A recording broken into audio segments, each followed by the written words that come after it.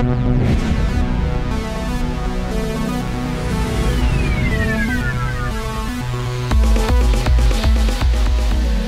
and welcome to Update 2 on what is now Category 1 Tropical Cyclone Riley, re-peaking now with winds of 75 miles an hour, currently at a latitude of 17.8 degrees south, longitude 115.1 degrees east as of 4 o'clock UTC. Currently on the CDPS scale, no projected CDPS has been given to the storm due to the fact that it is not expected to hit land, therefore meaning a projected CDPS cannot be given at this time.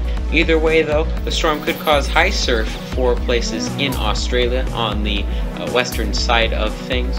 And now you can see right here, it is looking like it doesn't have any watches or warnings in effect right now.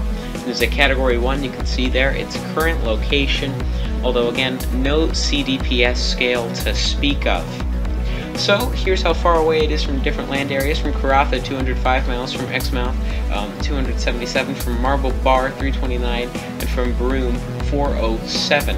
Again, like I said before, no watches or warnings are in effect at this time. Still though, the storm could bring high surf and tropical storm force wind gusts, although chances of tropical storm force winds overall are low. Here's what the model data is showing. This is what it looks like right now as we are going into Sunday. Here's what we're looking at. Into Monday, you can see the storm really starting to swirl off. It is going to weaken significantly as it does so, and no land interaction is expected with Riley at this time.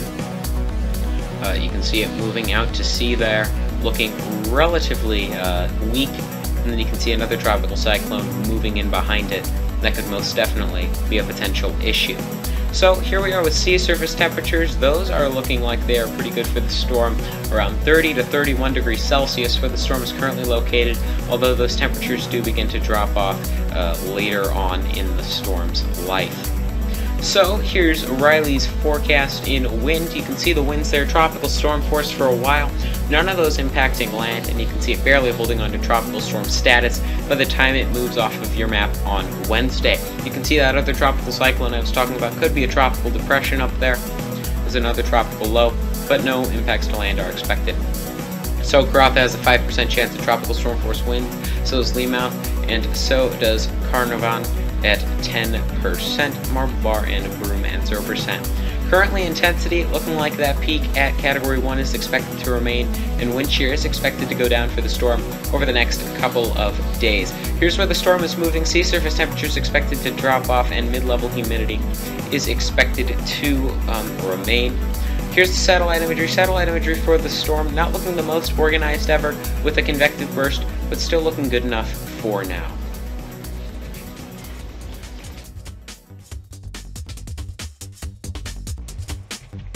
You can follow Force 13's outlets, the website force13.com with the latest. You can also find our YouTube page. You're probably there already, but if not, subscribe if you haven't so far.